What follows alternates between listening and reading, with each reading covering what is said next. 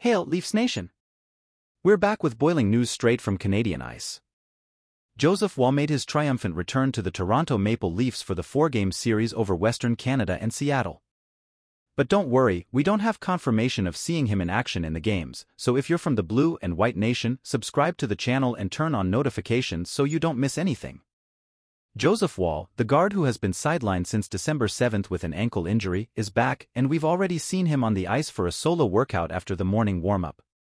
Sheldon Keefe, the Leafs' master of the drawing board, explained that the decision to bring Woll in was driven by the dearth of practices and ice availability during this 4 games in 6 days marathon. Keefe stressed that while he doesn't expect to see Woll in practice during this trip, having the goaltender back is a huge step in the recovery process. Since his injury, Woll made a smooth return to the ice on January 8, but was still doing light work. His record this season is 8 wins, 5 losses, and 1 draw with a solid .916 save percentage. Interest in Joseph Woll has increased, especially with Ilya Samsonov's struggles this season. Martin Jones, the third choice of goalkeepers, held the line during Woll's absence. With a 1-year contract and stellar performance, Jones has an .841 mark and a .924 save percentage.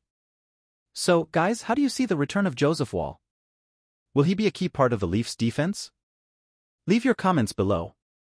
Don't forget to subscribe to the channel for more Toronto Maple Leafs updates and analysis. Until next time, Leafs Nation.